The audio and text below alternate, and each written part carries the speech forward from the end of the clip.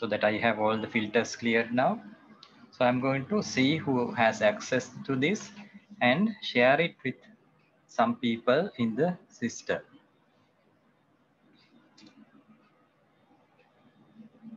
So I go to this file menu.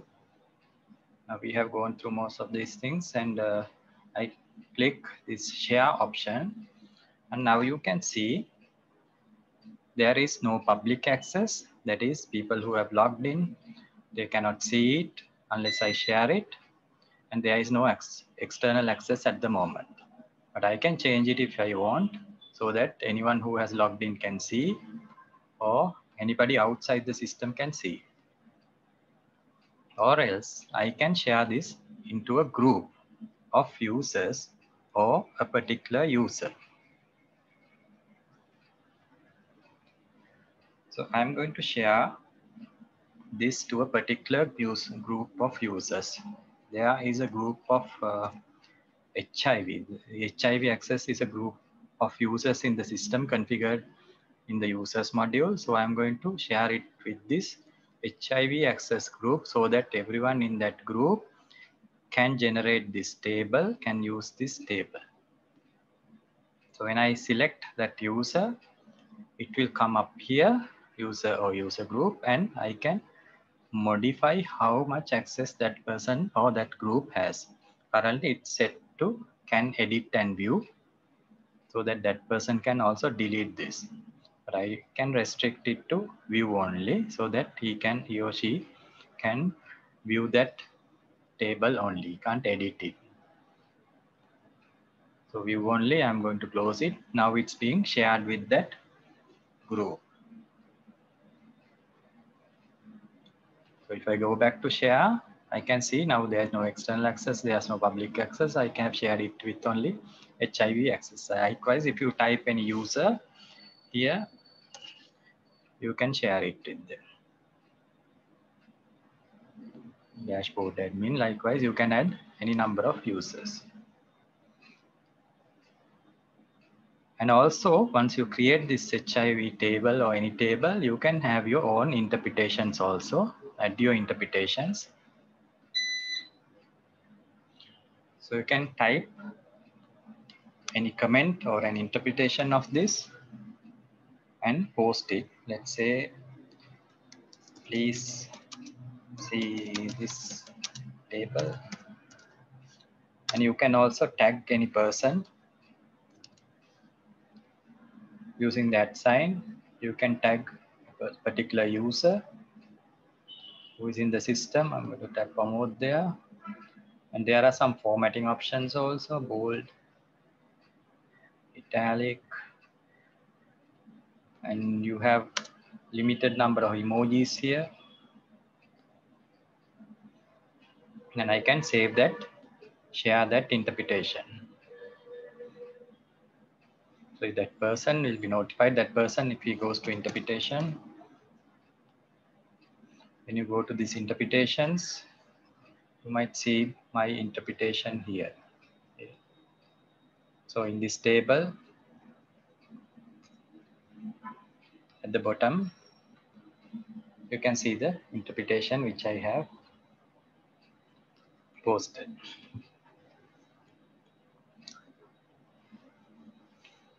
So going back to the session, next we'll move on to the word of the day part, the legends. So the word of the day is legends, and we are going to see how to add legends to this created pivot table. For that, I'm going to create a new table, file, new. I'm going to select pivot table.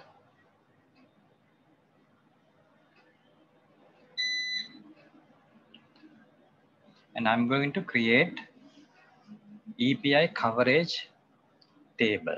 So in my table, I have 3 data indicators, one for BCG, DPT, HVB, HIV3, and OPV indicators coverage.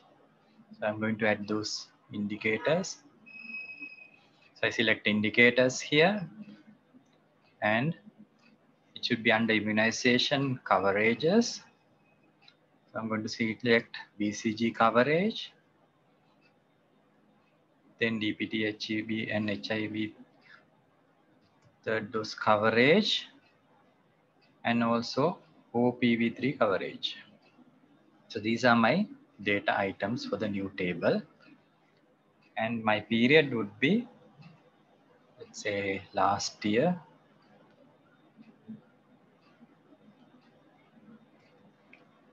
I'm going to select last year,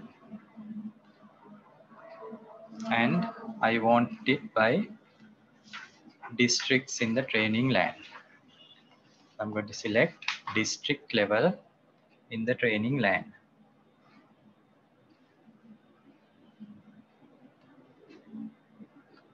So my table would be, I need the 3 data indicators as columns under each district as rows. So my layout, I should bring my org unit into the row, and I can remove this period as a filter. Now we will update our table and see. Now we can see the 3 coverage indicators values for each district. So when you look at this, it's not very easy to understand or comprehend these percentages at a glance. One has to go through the number values 64 and think whether this is adequate, and go to the next one and think, okay, this one looks better performance. Likewise, you have to go one by one and think to interpret this table. But instead, if we have a legend for this, like a color code, so that you can easily see what districts have performed well and what districts are lagging behind, that would be easy to comprehend the table. So for that, we will have a thing called legend, so that we will apply it to the values and see a color coded table. Let's see how to apply this legend into our table. So if I go to options and go to the second tab, legend. Currently the display legend is not ticked. I'm going to select display legend, and you can apply the legend color into the background or legend color to the text. So I'm going to apply it to the background color so that it would be easy to see. Then next, there is an option to use predefined legend per data item. Predefined means it's already defined and when you were configuring the metadata. So when you are configuring that indicator, you have applied that legend, but we don't know which legends we have applied. So I'm going to select a legend for the whole entire visualization rather than what is configured in the metadata. So here we have a list of legends in the system, configured in the system. I can see that there is a legend called EPI coverage. So I think that would be applicable to this because it's about vaccination coverages. So I am going to select EPI coverage and update my table. Now you can easily see a color coded table with green, dark green, light green, and an orange and a red. So obviously you can think red is bad and green is good. So that is how the legend is configured. We can also see how it is configured by going into our configurations.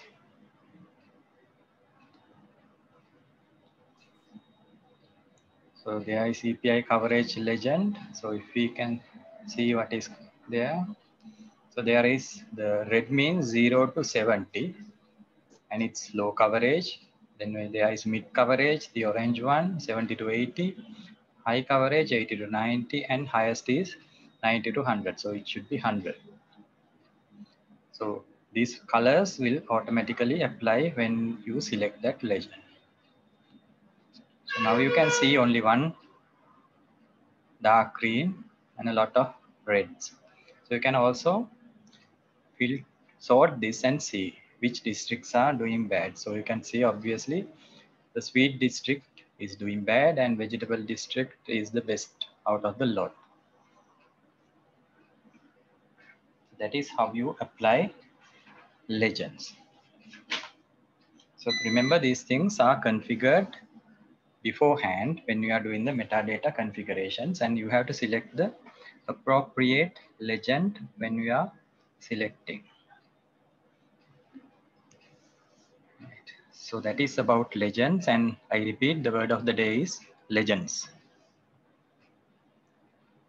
Next, we are going to see the drill down option in pivot tables. So pivot tables in the latest version have been more interactive, and you can do certain drilling down within the table. So for example, if I select this fish district, I'm going to select the data element of the fish district. And when I click on it, you can drill down the organization unit. Currently it's in fish district, but if I want to see facility level data in the fish district, I can select this down arrow with facility level in fish district, so that you can see data for all the facilities in fish district only. So that is an easy way to drill down, and you can do it also within the dimensions, but this is one easy way. So similarly, you have the go up part, but now when you go up, you won't see the other districts, you will see only fish district. So that is the drilling down. And I want to go back to all my districts.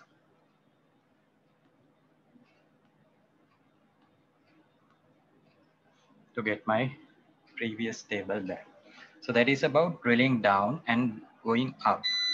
So this is a new feature with interactions, so that you can drill down and go up.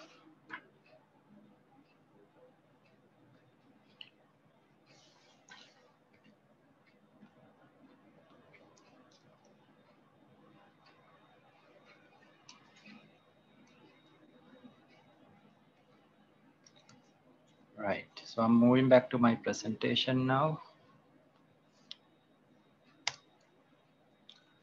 So we did legends and drilling down. And this was the legend we used, the API coverage. And the next part will be about the aggregation type. That is also an option which we kept for the last session. So we will see how to use this last value aggregation type in our data. So this is one of the aggregation types which we can configure also in the system, or you can use it within the pivot table. So you know there are a few aggregation types like sum, average, count, and last value is also one of them.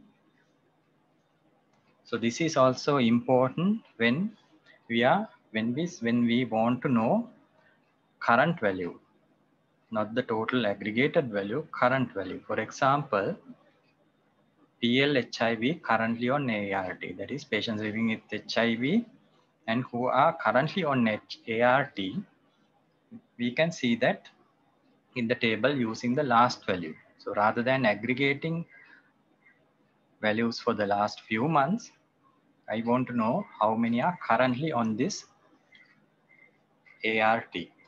So I will show you how to do that in the demonstration. So first we will see how that form is configured. So if you go to data entry, the HIV monthly. So I will go to February.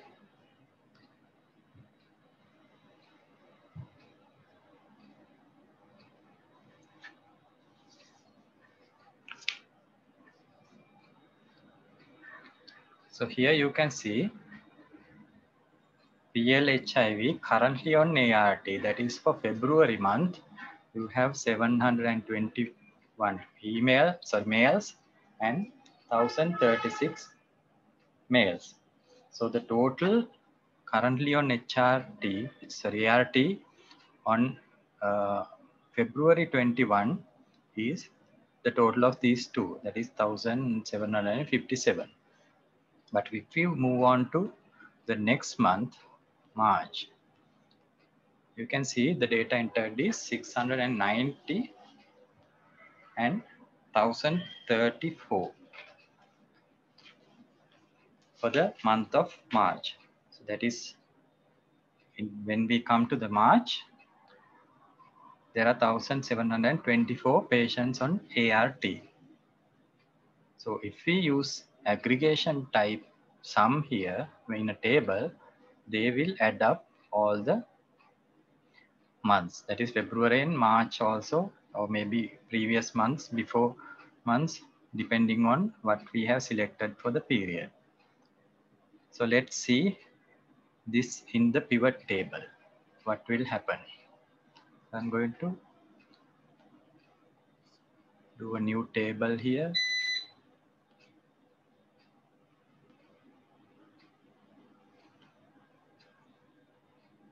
My data would be a data element, HIV,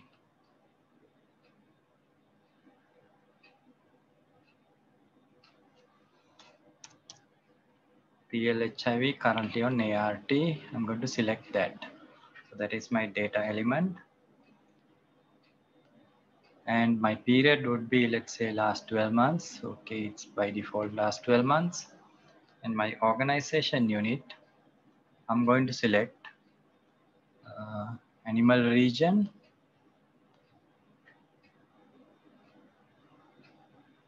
and health center group.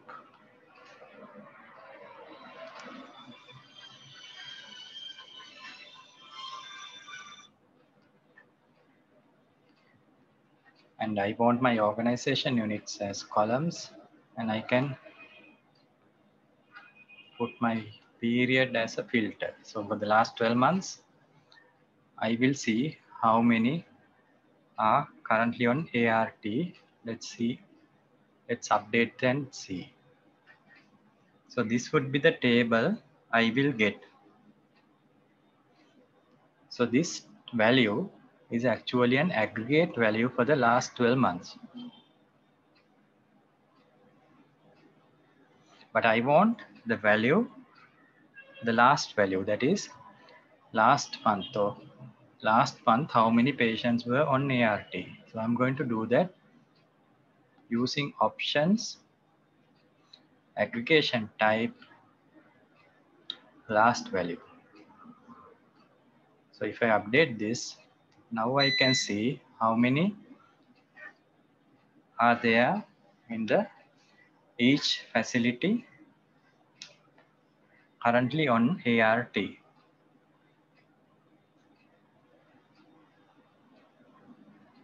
That is the use of using this aggregation type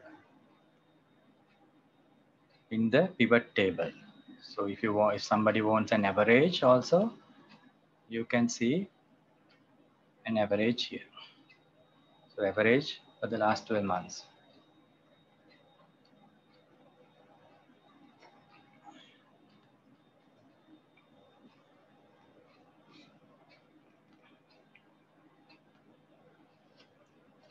So that is the demonstration on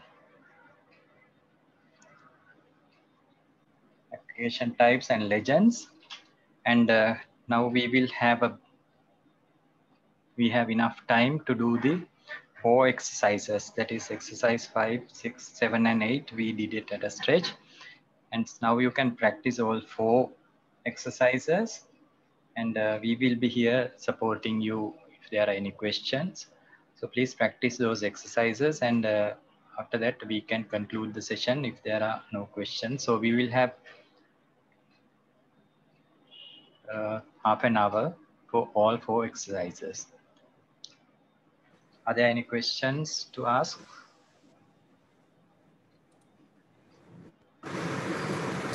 Hi Pramil, there's a request on the chat to repeat the drill down functionality. So I mean, after some time or after the break, maybe you can just demonstrate that again, please.